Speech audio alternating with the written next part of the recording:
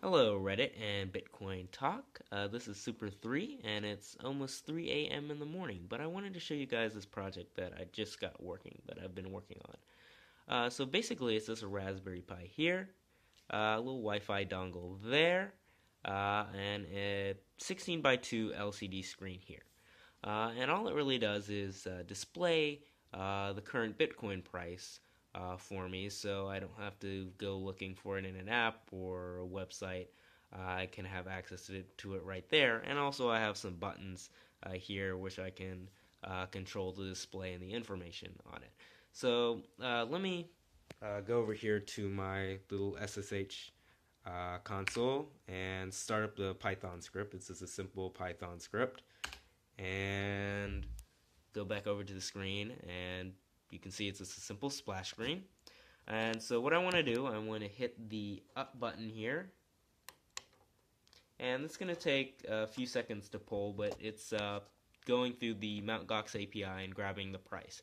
So as you can see, it shows the date and the current Bitcoin to US dollars price.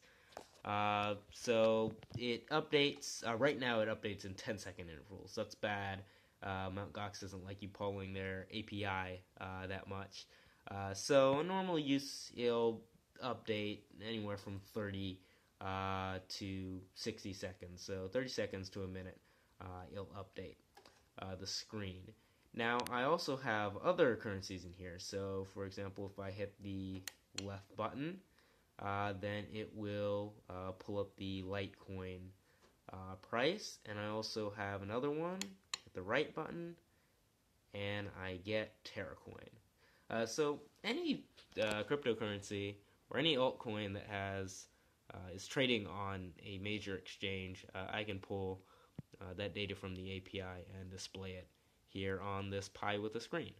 I want to add a little bit more functionality to this, make it a little faster, and clean up the code a little bit before I release it. But let me know what you guys think, where I can improve, and what coins should I add, or what features should I add. I mean, it's really this kind of an open tinkering project. Or if you have any questions on how I did it, or even if you want me to make one for you, I'd be happy to build with you for some people if they were interested. So that's it for tonight. I'll share some updates with you guys soon. All right. Thanks for your time.